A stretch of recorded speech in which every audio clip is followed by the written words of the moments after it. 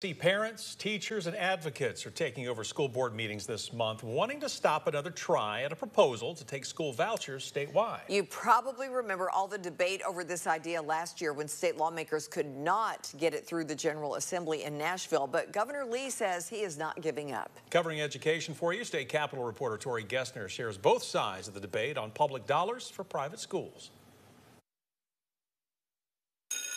When it comes to his son's education, East Tennessee parent Dustin Park has no other choice but to be involved, especially when it comes to standing against school vouchers, pushing back against the proposed $144 million program where Tennessee would pay to send students to private school and other options if parents choose. From the lens of my son who has a disability, there is no choice for him because most private schools will not accept kids with disabilities.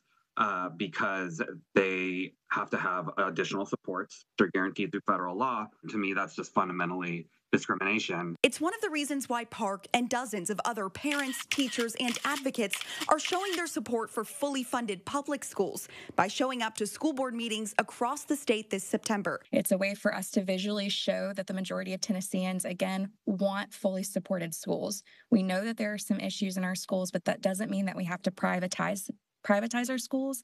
It means we have to come together as a community and really take a stand that we deserve fully funded schools. Meanwhile, school choice proponents argue the program would actually make public schools better. It leads to what they call a competitive effect, and that just makes sense. If traditional schools are worried about losing their families, then they have to improve faster to make sure they meet their family needs and keep them in their system. They believe a child's education shouldn't suffer based on where they live or how much money they have, giving parents the option to choose. With another school voucher bill possibly on the horizon, these parents are choosing to stand their ground. Reporting in Nashville, I'm Tori Gessner. Governor Lee told reporters today he will continue to push for a universal school choice program in Tennessee, as he's been telling us about that over the last few months. Right, exactly. I know you even had a chance to talk with him a little bit about that. You know, we're expecting to see that school choice bill when the legislative session begins in January.